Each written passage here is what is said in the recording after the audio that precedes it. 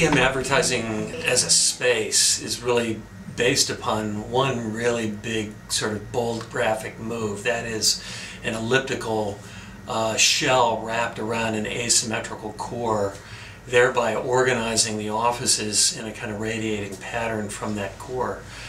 Well, TM advertising was impressive because of the difficulty of the existing floor plate, the structural placement of their location of the structural columns, and the idea, the elliptical circulation pattern, or the elliptical composition was a very clear idea to the jury. The architect used the interior space, pulled away a lot of the workstations from the exterior wall. We really also liked the way that the inner core was a sculptural form.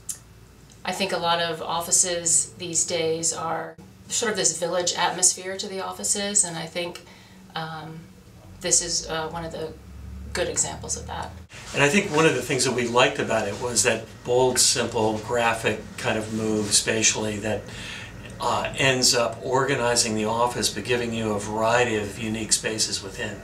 It's beautifully detailed, has a wonderful sense of materiality, you know, and kind of touches in different places.